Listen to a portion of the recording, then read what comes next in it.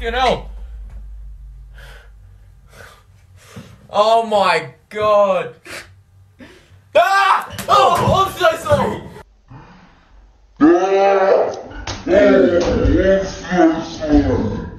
Oh, I'm so sorry. Holy shit, are you okay? I'm so sorry, come here. Oh my god.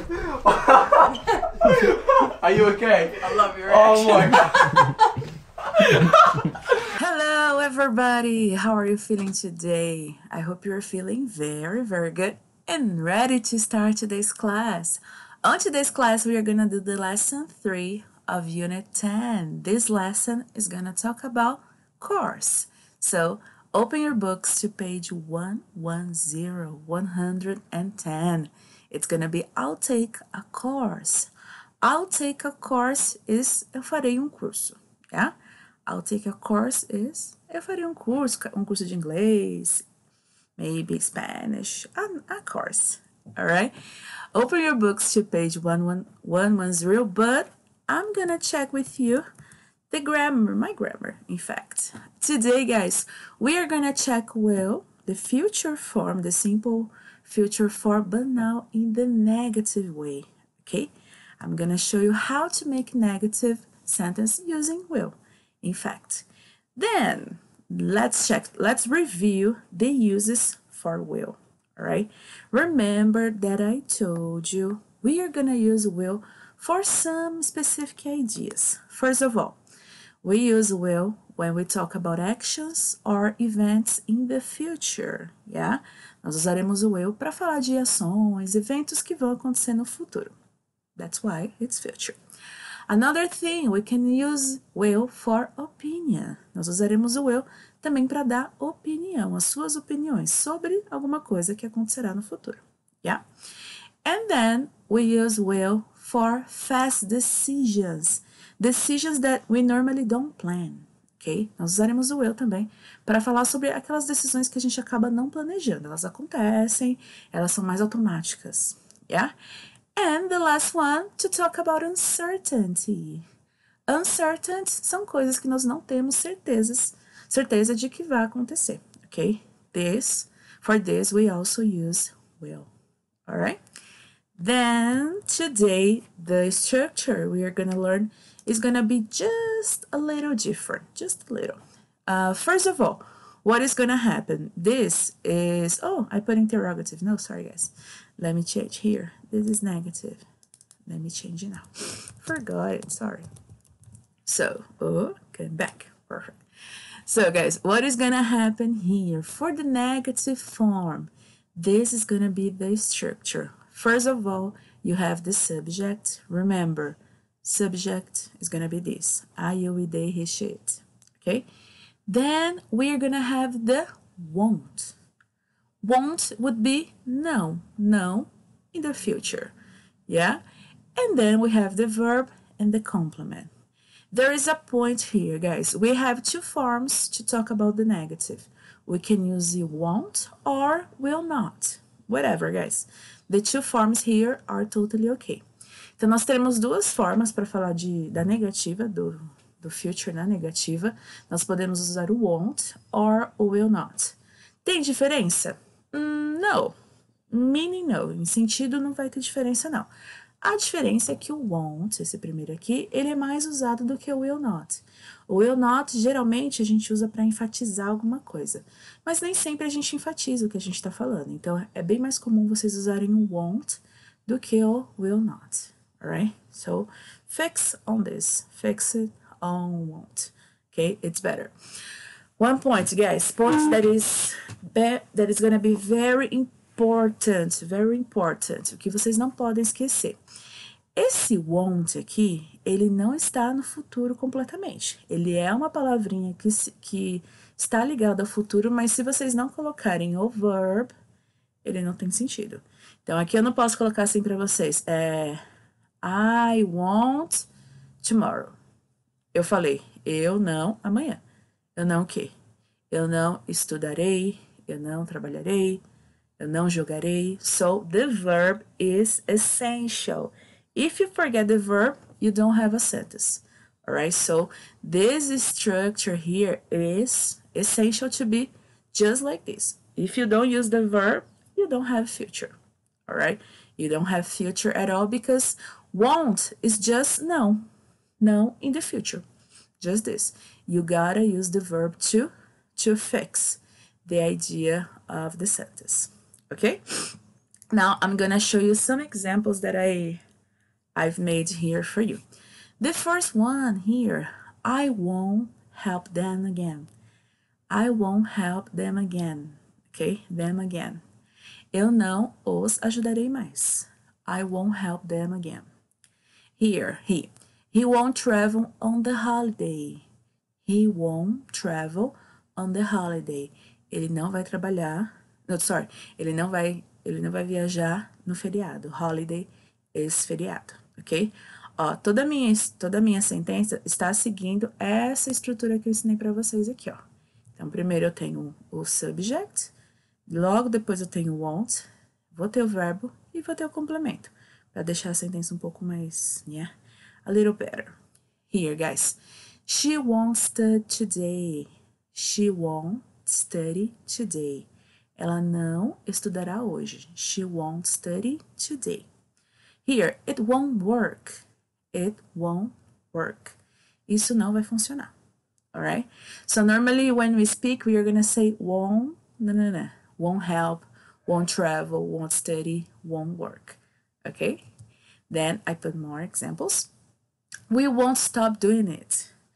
We won't stop doing it. Nós não vamos parar de fazer isso.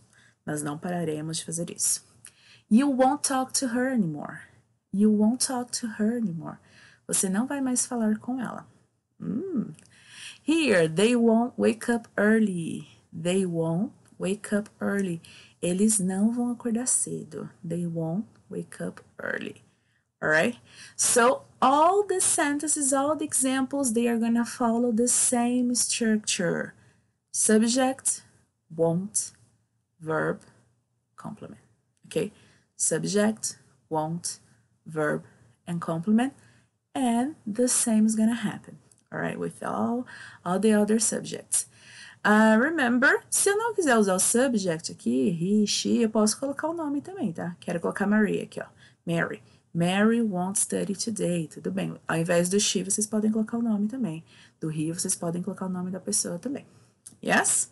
Normally we use the pronouns, but you can use Mary, John, Chris, and that goes on. Alright, guys? It's kind of simple, but just don't forget the structure that I told you. This structure is going to be essential for you to remember how to use the future form of will. The future form of will, no. The future form in the negative. The future is will already. Okay? Now, let's go back to your books. You're going to have three examples, in fact. They used the same things here. I won't study at that school. I won't study at that school. Eu não estudarei naquela escola. He will not drive. Ele não dirigirá. We won't choose this subject. Nós não escolheremos esta matéria. Okay, so won't, will not, that is the same, and won't. Será muito mais fácil vocês escutarem o won't do que o will not. Will not, geralmente, a gente escuta quando a pessoa quer enfatizar o que ela está dizendo, tá bom? Geralmente. Ou quando a pessoa está brava, alguma coisa desse tipo. Mas, geralmente, nós usamos o won't. That is much more common. Alright? Then, guys, here, page 111. 111. Today we have just sentences. Let's check the sentence here. I'm gonna read first, okay? Then I check the sentence with you. The first one here, guys. To take a course. To take a course, okay? Here, pronunciation, a course. We don't say a course. We're gonna say a course, like here. A course, all right? So, to take a course. How neat. How neat. You are so picky. You are so picky. This house is a big mess. This house is a big mess. Okay? Let's check the first one here. To take a course is fazer, ok? Fazer curso. Curso de medicina, curso de inglês, de espanhol, yeah, direito. To take a course. How neat. How neat is que legal, que bacana. How neat. You are so picky. Picky, guys, você é tão exigente. Aquelas pessoas que são um pouquinho chatinhas, sabe? Que quer tudo do jeito delas. So, you are so picky. You are so exigente. And here, this house is a big mess. Essa casa é uma grande bagunça. Mess. Disorganization, guys. Okay? Just focus on pronunciation here. This house is a big mess. Big mess. We don't say biggie, okay? Big. Like beijo. Big mess. All right? Then here, guys, we have 3 more things. My father is nagging me to do my homework. My father is nagging me to do my homework. Guys, just do something here. Faça uma correction que tá escrito errado. Esse nagging aí, ó. Double G, I, N, G. Faltou um G no finalzinho. Tem que colocar um Gzinho no final, tá? My father is nagging me to do my homework. O meu pai está nagging me. Nagging me would be like, my father is nagging me to do my homework. Meu pai está me enchendo para fazer a homework. Like he doesn't stop talking. Ele fala disso toda hora, ok? So my father is nagging me to do my homework. Meu pai está me enchendo para fazer a minha homework. Maybe or perhaps, guys. Maybe, perhaps, it's equal. This is talvez, okay? Maybe, talvez, perhaps, talvez. Maybe is more common, okay? Perhaps not so much. Maybe is much more common than perhaps. Okay? So my father is nagging me to do my homework. Nagging me to do my homework. Maybe or perhaps. This word is nice to speak. Perhaps. All right. Okay. Let's listen, guys. Hints. To take a course. How neat. You're so picky. This house is a big mess. My father is nagging me to do my homework. Maybe. Perhaps. Perhaps. So nice. Let's try again, okay? Pronunciation. I'm gonna go slow now. To take a course. To take a course. How neat. How neat. You were so picky. You were so picky. This house is a big mess. This house is a big mess. My father is nagging me to do my homework. My father is nagging me to do my homework. Maybe, perhaps. Maybe, perhaps. Eu queria que vocês, logo no começo agora, que vocês estão pegando inglês um pouco diferente, né, que agora está sendo um pouco mais pesado nessa parte gramatical, pronúncia também. Tomem cuidado com algumas palavrinhas, tá bom? Eu vou mostrar aqui para vocês. Essa palavra aqui. Aqui também. Por quê, guys? A gente não fala is. Não vai ser is, vai ser is. Is, como se fosse escola. Is, ok? A gente não fala big, não, é big, como se fosse beijo, big. E a gente não fala this, a gente vai falar this. Esse i aqui, esse i e esse i, eles têm som de e, como se fosse um e. Então a gente fala this big is, ok? Tomem cuidado porque muitas pessoas, vocês vão escutar muitas pessoas fazendo o som de I, como se a gente estivesse lendo a mesma palavra que a gente escreveu, mas não é. O inglês, essas palavrinhas, outras também, mas essas palavrinhas que a gente está vendo aqui, elas têm som de E. Como essa aqui também, pick, pick. Aí não fala picky, a gente fala pick, sorry. Pick, okay? You are so picky, all right?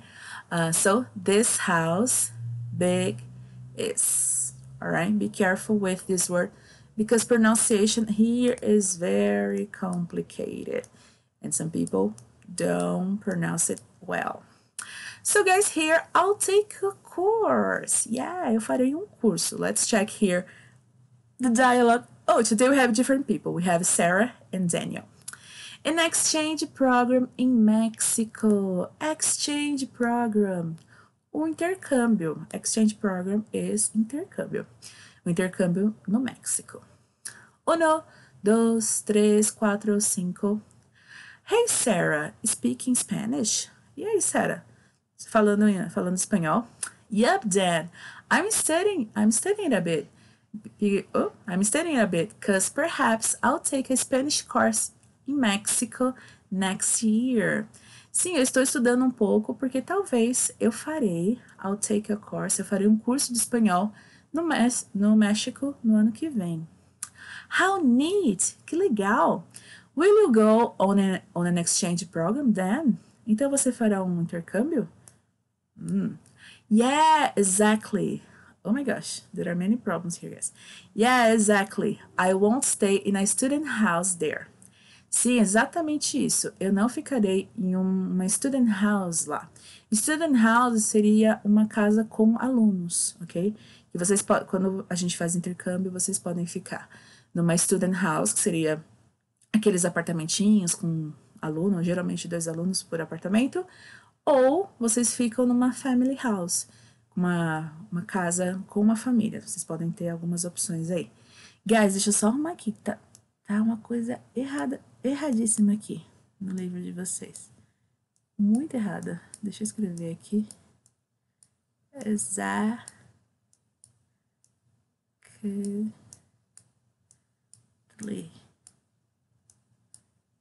Exactly. Yeah? Exactly. Nossa, enfim, ficou muito estranho aqui. Yeah, exactly. I won't stay in a student house there. Eu não ficarei numa casa com alunos lá. Why not? Por que não? I think you will make loads of friends in a place like that. Eu acho que você fará, you will make, muitos amigos em lugar assim. True, but I'm so picky that I won't be comfortable. É verdade, mas eu sou muito exigente, que eu não ficarei confortável. Around many people. Eu não ficarei muito confortável com tantas pessoas. If I stay in a student house, se eu ficar numa casa com alunos, I'll probably nag everyone to clean up their mess. Eu provavelmente vou encher todo mundo para limpar a sua bagunça. Clean up their mess. I see, Sarah. Eu te entendi, Sarah. You stay with the host family, right? Então você ficará com uma host family, na casa de uma família, certo? Yup, a typical Mexican family, and they are from Cancun. Isn't it perfect? Sim, é uma família tipicamente mexicana, e eles são de Cancún. Não é perfeito? Okay, very nice. So you saw different words here, yeah, guys? Different words. Exchange program, host family, student house. This is basically talking about exchange program. Guys, now I'm gonna read everything in English, okay? An exchange program in Mexico. 1, 2, 3, 4, 5. Hey, Sarah, speaking Spanish? Yep, Dan. I'm studying a bit because perhaps I'll take a Spanish course in Mexico next year. How neat! Will you go on an exchange program then? Yeah, exactly. I won't stay in a student house there. Why not? I think you'll make loads of friends in a place like that. True, but I'm so picky that I won't be comfortable around many people. If I stay in a student house, I'll probably nag everyone to clean up their mess. I see, Sarah. You stay with the host family, right? Yep, a typical Mexican family and they are from Cancun. Isn't it perfect?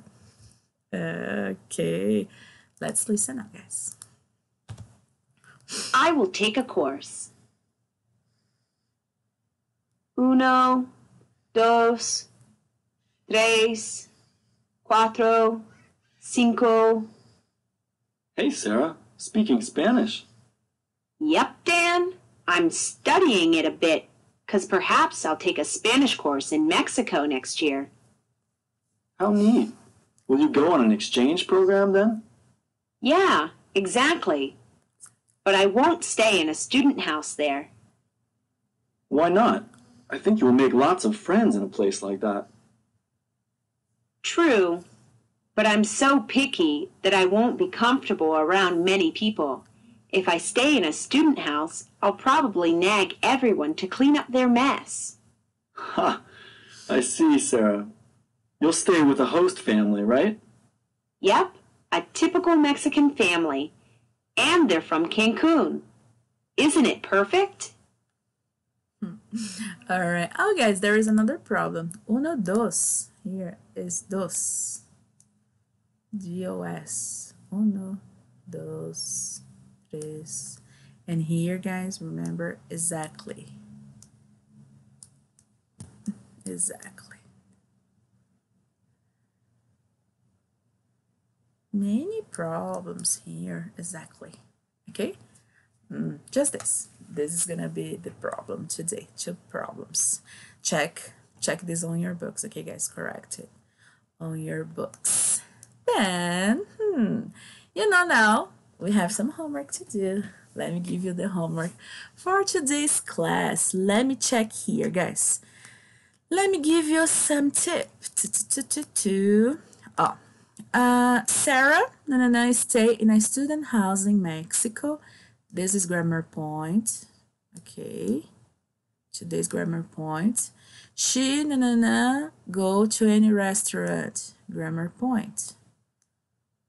You can try to use the negative, okay? Sarah will, a Spanish course. Hints.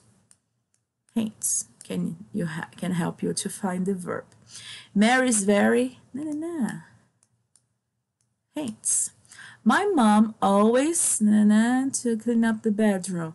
Here you can use the hints, because you have there, or the dialogue. The dialogue too. The dialogue, you have the same word. This house is, I can't find anything. Hints.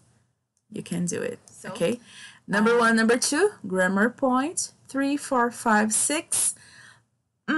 Grammar point. 3, 4, 5, and 6. Hints and the dialogue. The 2, both of them can help you to do number 3, 4, 5, and 6. Okay? And then here. Here. Building sentence, page 111. We're gonna have 3 examples here. The first one, we won't, nós não, I won't, eu não, and he won't, ele não, So you're gonna complete it, all the sentences, and create the complement of it. All right? So we won't, I won't, he won't. This is gonna be the grammar, the building sentence for today's class. Yeah? So just checking again. Here, page 110, got it? And page 111, building sentences with this. All right? Good? Okay, guys. So now, let me go back here. Now, let's do the homework. And then I see you tomorrow. Don't forget, tomorrow we have video conference, Halloween video conference. All right, guys. Thank you so much. I see you tomorrow. Bye-bye. Have a nice day, guys. See ya.